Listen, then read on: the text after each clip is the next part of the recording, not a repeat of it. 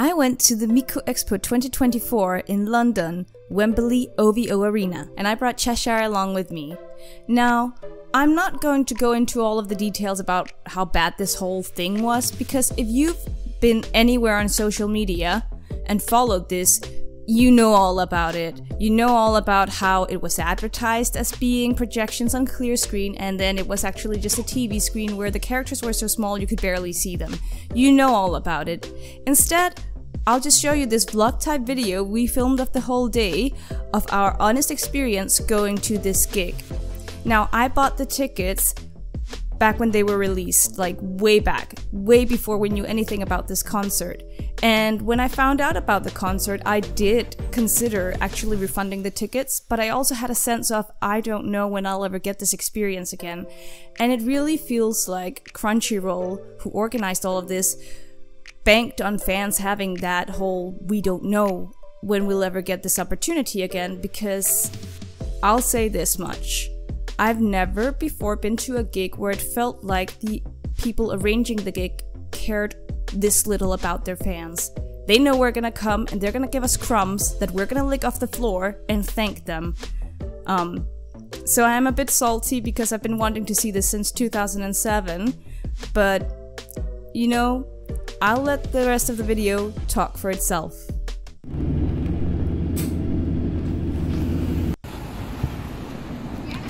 We're here! Almost. And everyone came like probably 10 AM, mate. Wait until you see the lines. It's crazy. But everyone is dressed up. It's kind of cool. It's fun. Do you think it's fun? Yeah, it's quite interesting. Excuse me. Why did they? Oh, that's Wembley Stadium still. Yeah. I think they're playing there.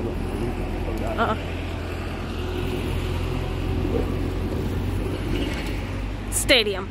Where is Sweden? I think it's this one. Because it says OVO Wembley. Yeah, I think it's this one. Whatever that means. I think it might be. It's not gonna be in here, is it? No. No, that's the football one. Football. That's for wrestling. Yeah. I think it'll be in here. In there. No, that's the library. I don't know where it is then. Wherever the merch line ends. Oh, it's this white thing. Official merch. You can't see it on the video yet, but like, there's a great big old line up there. Alright, so there's two lines. There's one line Look for to the go colors. in. There's one line to go in and one line for the merch. Well, they're already going in, mate. No, but that's lining up, I guess. But you're going to be standing, so if you're small, you need to... like, you're small, so you still have to... Yeah, I'll have to be like... No, that's tasty, yeah. Expensive stuff, though. Yeah. I was about to say White Horse. I thought it said Waitrose. I was like, what the hell? Waitrose? Why do you want a Waitrose out here? Do you want to wait in line for the merch? Merch. What do they have? Why don't you go forward? I'll wait in line.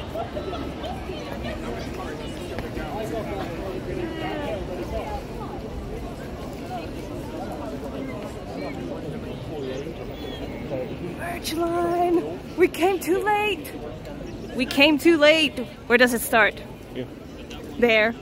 Does it? Oh, it's snakes. It's there.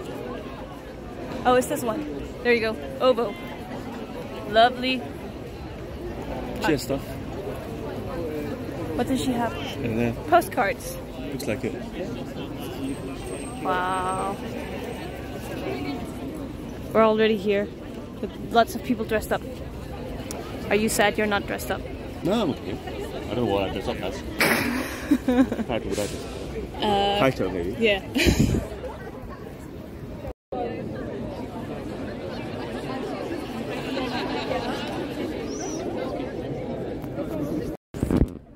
It might just be our venue, but they don't allow big bags, so you have to stash them away, because they don't have a cloak room. You have to pay 17 quids, 17, extra to stash away your bag. Do better. Alright, Chad, it's been almost an hour. We started out here.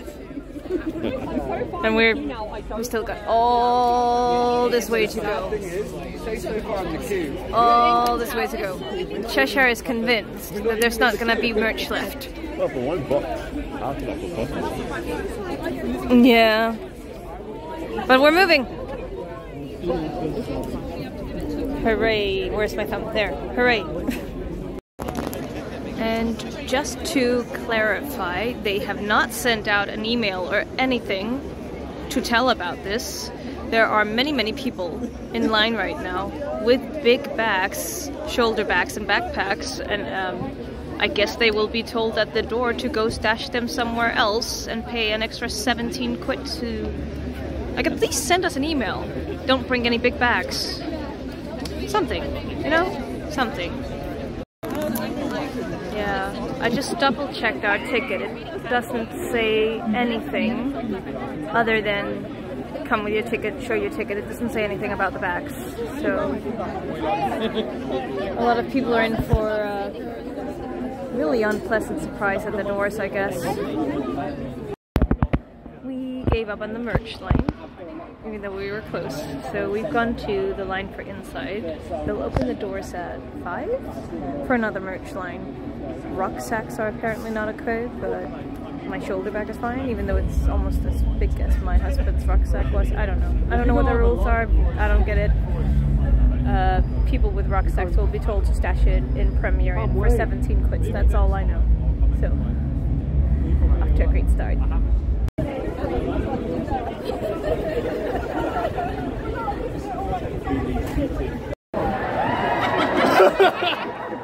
People are cheering on the hotel guests, I guess. It is past 6. We're supposed to be let in at 6. It's 4 minutes past, but people are having a good time, waving their glow sticks at the people in the hotel across us. Like, they're just cheering on them.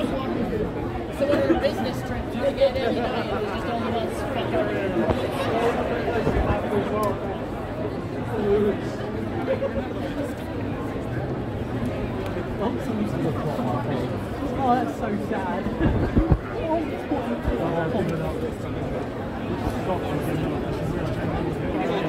Starting to move, people. That would be smart. That would be a smart. We are actually moving.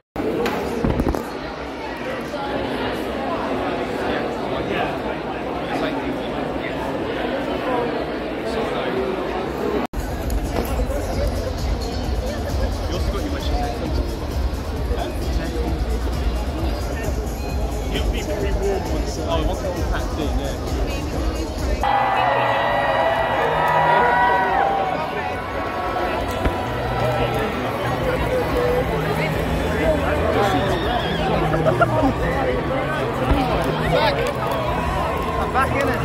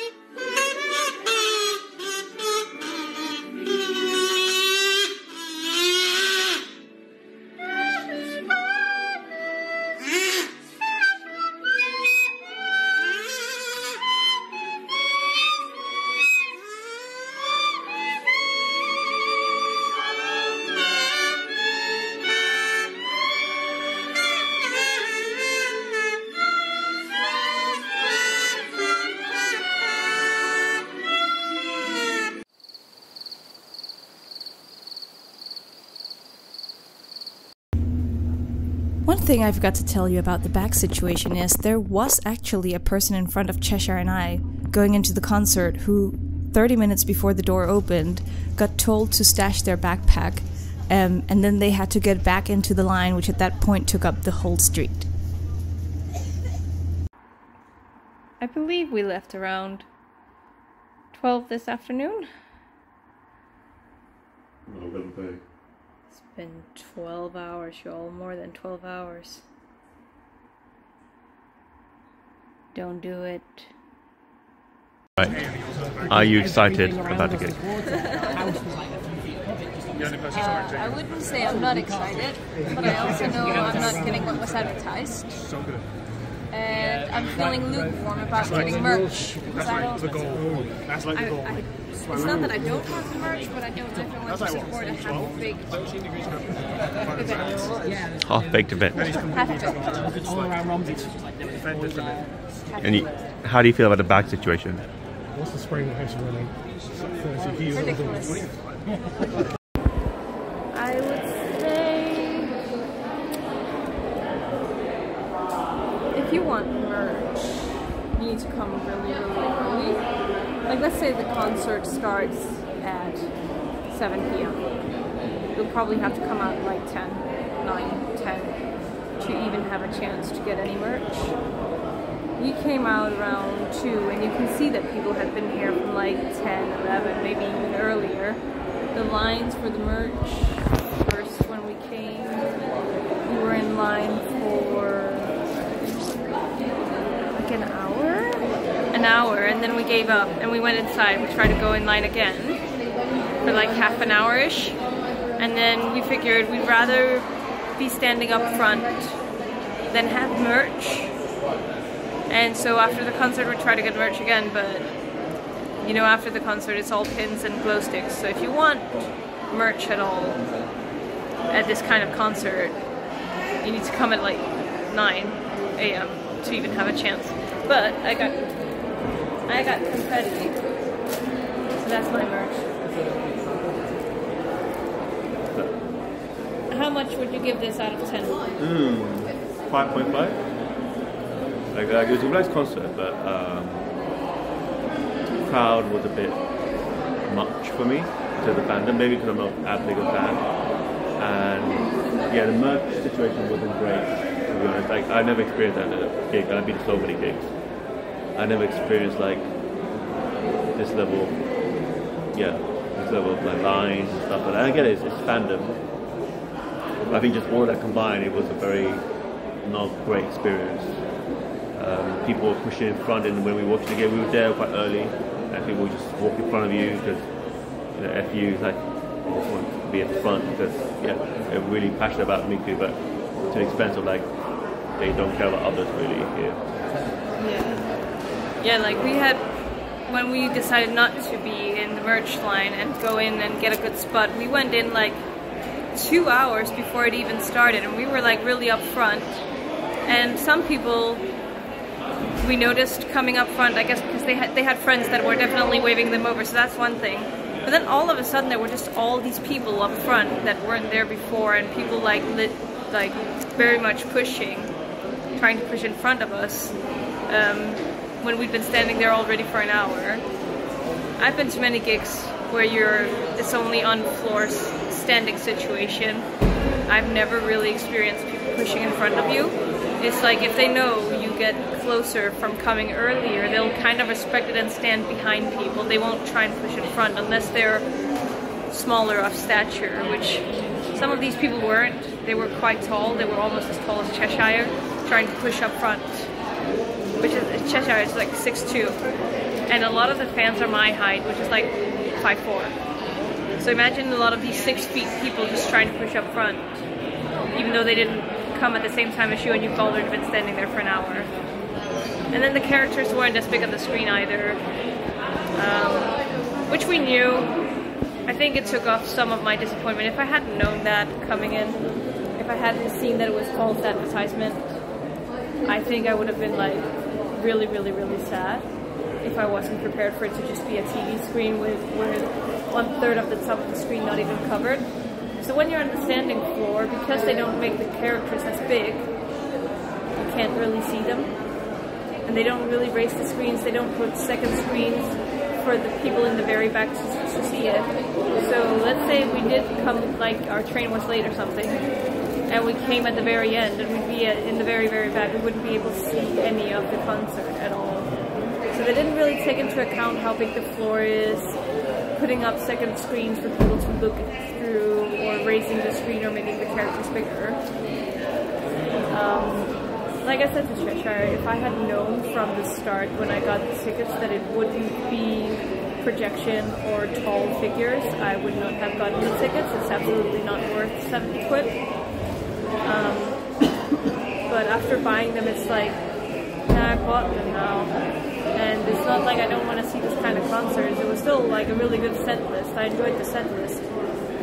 But yeah, I feel like if this ever comes again, I'll wait and see what other fans are saying, what it looks like, because if it's another situation of it's just a TV screen, absolutely don't do it, because they don't make it so if you're in the way in the back of the standing ground, they don't try to accommodate how you can see it, so you're paying 70 quid just to listen to the songs. You might as well just put on YouTube at that point.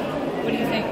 Yeah, I really like the quality of the screen, and the quality of the characters is really nice, but yeah, I was thinking like people at the back, and if you are short and you're in the back, because this is a very, very big venue, you would not see anything at all. Even if you're sitting down at the back, so there's seats at the top, there's the rafters, they won't be able to see anything either. Like, it was such a small screen, it was really like surprisingly small, and they didn't even use the whole of the screen.